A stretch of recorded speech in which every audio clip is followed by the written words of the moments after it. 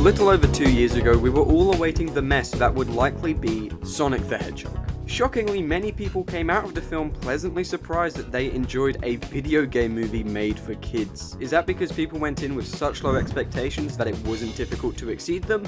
I don't know, but I do know that I am one of those people who walked out of my cinema on Valentine's Day 2020 elated about the date I just had with Sonic, reigniting my love for the franchise that faded away after the release of Sonic Generations in 2011. I began to reminisce my time getting frustrated at Sonic 06, the excitement I got from unwrapping Sonic socks on Christmas. Sonic socks! Making my mum buy me all these DVDs and comics. That time I got sucked through an interdimensional wormhole and merged with Sonic to become one godlike being preventing the end of all universes. But most of all, vibing out to the soundtracks of the game. Now, I love the Sonic movie. Marston is charming, they found a nice line between Knucklehead Eggman and Intimidating Eggman for Carrie, and Ben Schwartz perfectly encapsulates the snarky confidence of Sonic without the writing coming off as cringy or rude like it can do in the games, with a serviceable yet entertaining turn-your-brain-off story to backdrop it. But I feel there's one key element missing to make it a superb adaptation of the games, and that is the music. Despite all the criticism the Sonic franchise has gotten over the years, one thing that even outsiders of the Sonic fanbase appreciate is that every game delivers an amazing distinctive soundtrack. Meanwhile, the film gets this.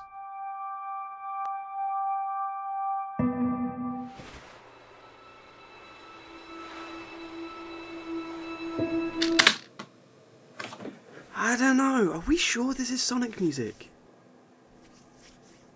I mean, yeah, it's gotta be. It says it's right there. Yeah, I know, but it just... Oh, wait. Oh my god, we did the wrong game!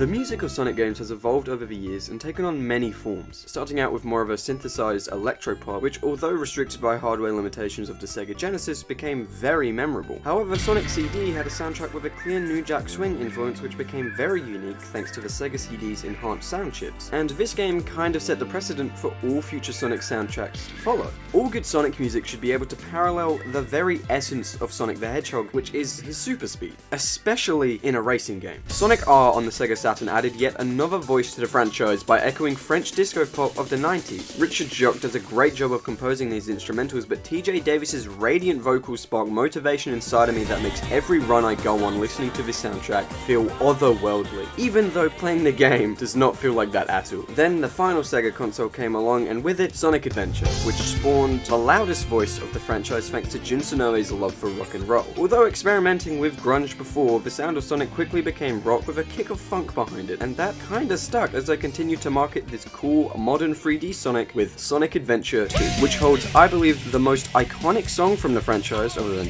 Green Hill Zone, Escape from the City by Ted Poley and Tony Harnell. A brilliant opening to the game due to the catchy rhyming scheme and harsh guitar. It's yet another upbeat song which is great to run to, and the same goes for the Cash Cash remix it received for Sonic Generations. And the theme of the game, acting as the final boss music, Live and Learn by Crush 40, is an inspiring but rock track to culminate the story with. However, the soundtrack doesn't just stop at hard rock, as each character has a unique sound. For example, Shadow stages were more of an industrial rock by leaning into technical percussions, and Knuckles stages were backed by mellow hip-hop tracks to reflect his calm gliding. Sonic Heroes soundtrack is also a mashup of genres, but this time separated by the stages instead of character, which evoke summer vibes.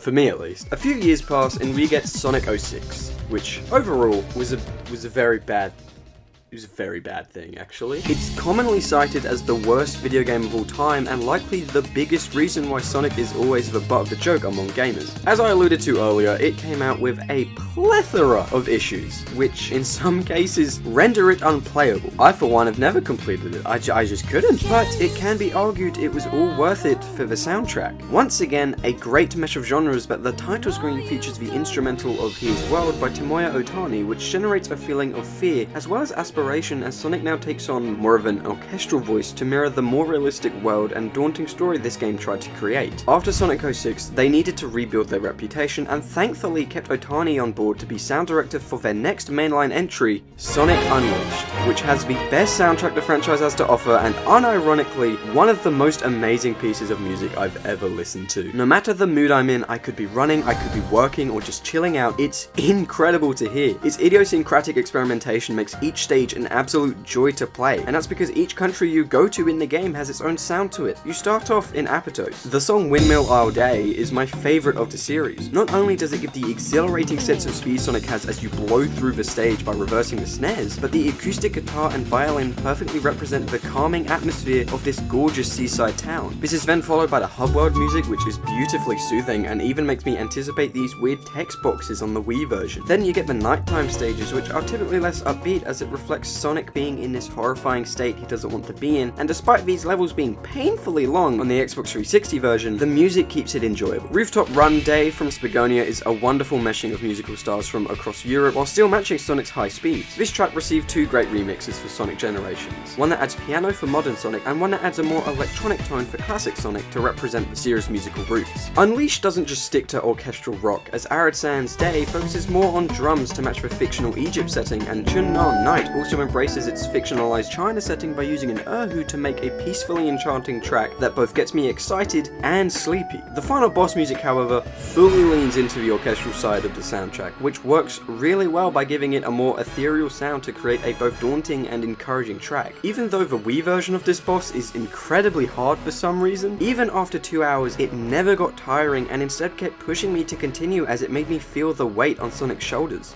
I'm going to stop here because this soundtrack perfectly encapsulates what Sonic music should be and the movie should have borrowed from it. And I think a significant reason as to why it didn't is because the biggest thing we've seen from the Sonic soundtracks is the sheer amount of variety in each one due to the fact that most Sonic games are globe-trotting adventures chock full of distinguishable characters. But in the film, there's only Sonic and we're really only in one place. Except for the final battle between Eggman and Sonic, which plays the semi-appropriately named track SF to Paris to Egypt to SF, as we follow Sonic and Eggman through portals to different countries. The music remains the same all throughout. This was a perfect opportunity to start with a rock song, as Escape from the City's level is clearly inspired by San Francisco, move over to something more like Rooftop Run when he reaches Paris, something like the Chinese-inspired Dragon Road from Unleashed when he's on the Great Wall of China, and then Arid Sand when he's in Egypt. But instead they opt for a song that is far too orchestral, and due to the high peak Sonic music has reached before, it ends up sounding like a generic score from any action movie from the past 40 years, which doesn't at all capture the very essence of Sonic, his super speed, which, as I said earlier, is what any good Sonic track, used in this context at least, should do.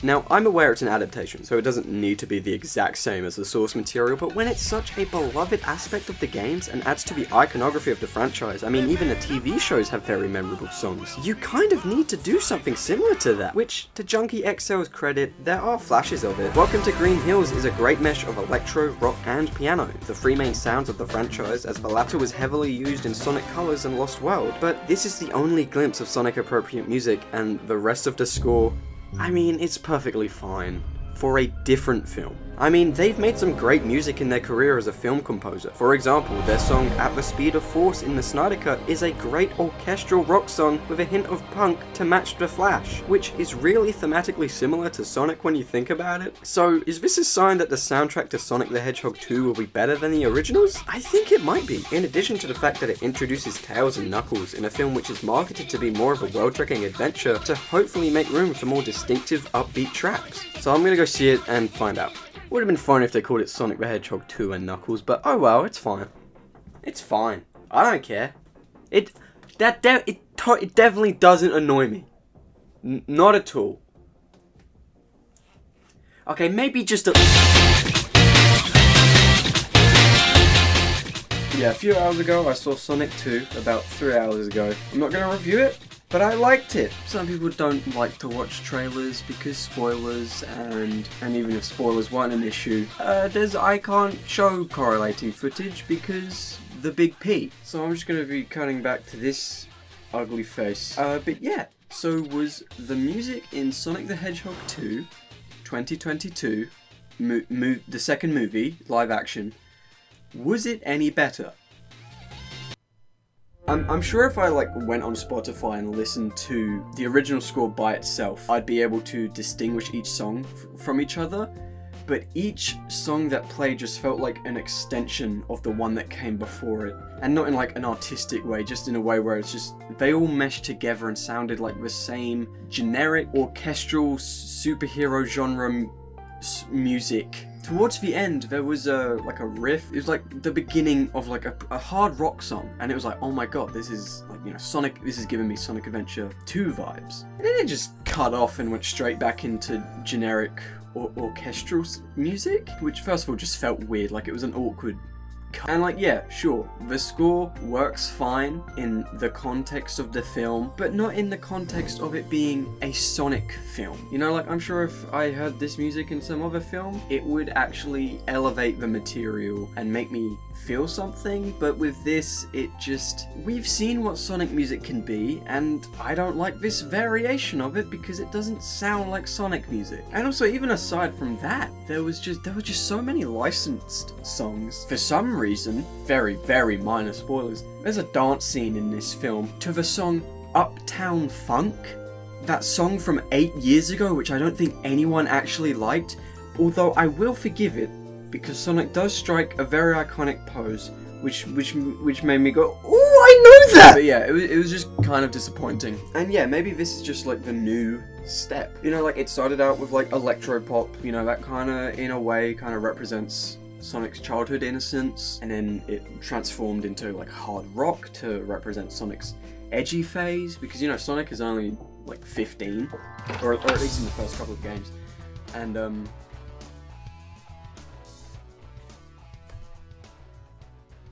I told you not to come in here when I'm filming. Yeah, I know. I'm sorry. Okay, so you said Sonic is 15. Yeah, in the games he's 15, and then in the movies it's expected that he's actually a little bit younger, like 13 or 14 maybe. Yeah, no, cause earlier I could have sworn you said something like you went on a date with him. Yeah, no, that was a joke. Okay, wow. So you think the other Big P is funny? What? No, that was a self-deprecating joke pointing out how lonely and unhappy. What's in there? No one's in there. I didn't say who.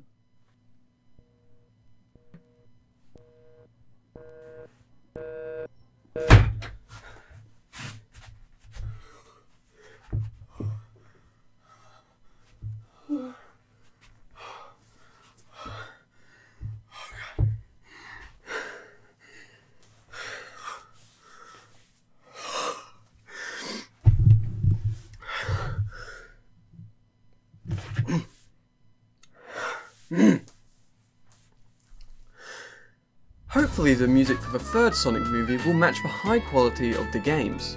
It would be nice if they just got Crush 40 to do a song, or, you know, make Tomoya Ohtani compose something for it. It just really bugs me how they are missing out one of the key defining elements of the games that everyone loves, and have failed to realize that.